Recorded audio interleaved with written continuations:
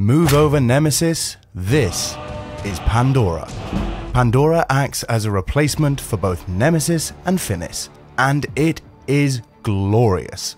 Launching this is almost instantaneous, no more waiting. So here's how it's installed. You're going to want to open up a browser window and search for Pandora Behaviour Engine. You will see a GitHub listing by Monitor 221Hz. Open the link. On the right hand side of the window, you will see Releases.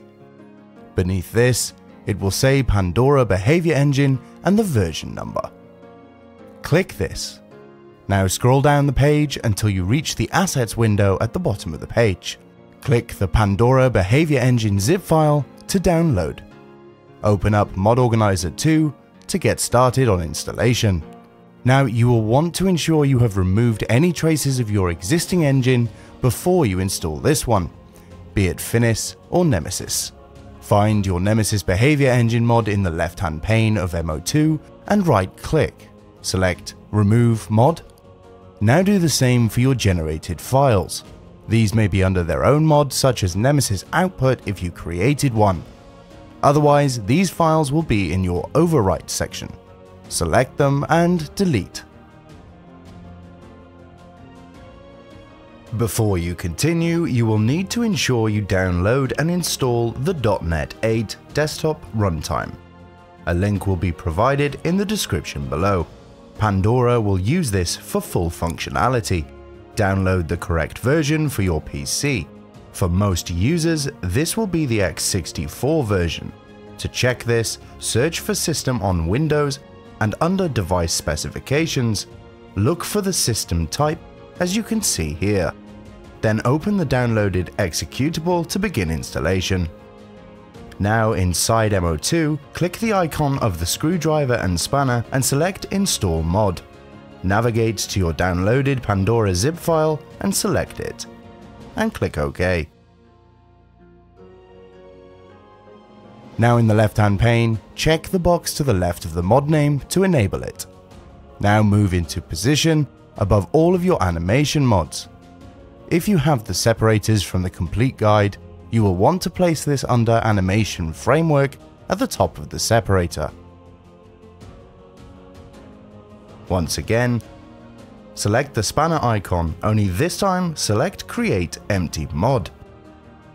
Name this Pandora Output and click OK.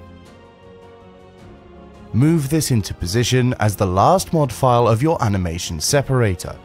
All of your animations should now be sandwiched between the engine mod and the output mod. Now in the right hand pane, navigate to the Data tab. Scroll past these folders all the way down until you see Pandora Behaviour Engine. You will want to find the one with the pink butterfly logo next to it listed as an application. Now right-click on it and select Add as Executable. Click OK to the name. Now from your drop-down bar in MO2, select Edit, select Pandora Engine, and you will see a box titled Create Files in Mod instead of Overwrite. Enable this by checking the box to the left of the title. From the drop-down box that will now be available to select, you will see a list of your installed mods. Scroll down until you see the mod Pandora Output, which we just created.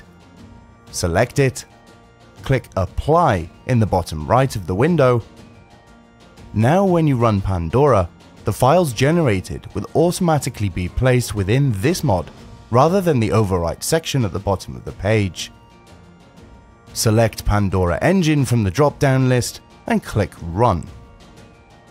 With Pandora, the options displayed here, with the ability to enable them, will only show for the mods that you actually have installed.